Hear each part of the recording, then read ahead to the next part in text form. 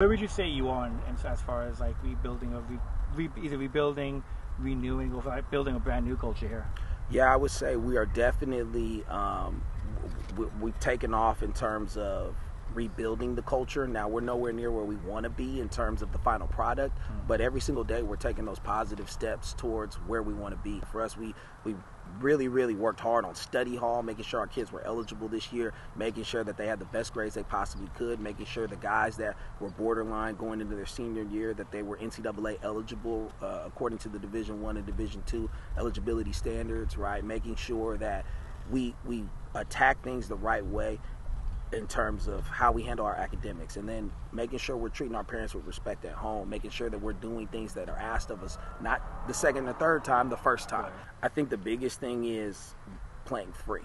And I think when you put limitations on the play, whether it's, hey, we don't want to play too hard in this situation, or we don't want to go for the kill, as you would say, in this situation, that's where you create problems, because now it's kind of an imbalance in how we process things. Well, coach told me to play hard and go as hard as I possibly can every play, but now you're telling me, hey, ease up.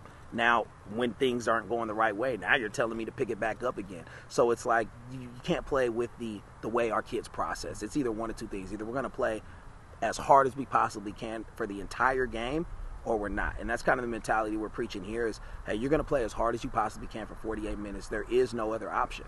Otherwise, those victories will become elusive, because you guys are going to be in some adversity this year. You're going to be in some tough games. There are going to be some situations where you get up on people and they score on you, and you got 40 seconds, no timeouts, 80 yards, you got to go and you get a touchdown to win it, right? Or you got to get a defensive stop in that situation in order to win the game. And for us, we just can't ever have a lax mentality.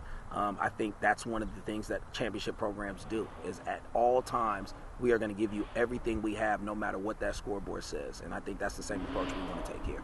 Yeah, I mean, ultimately, that's why I took the job, right? I wanted to be able to contribute to bringing the alma mater back to prominence in terms of the way, not just winning on the field, but the way the kids are respected, the way the program is respected, and the way you think about Deer Valley football. You know, one of the things that kind of hurts is when you hear people that have been around Deer Valley football who say, wow, Deer Valley, back in the day, you guys used to be really good.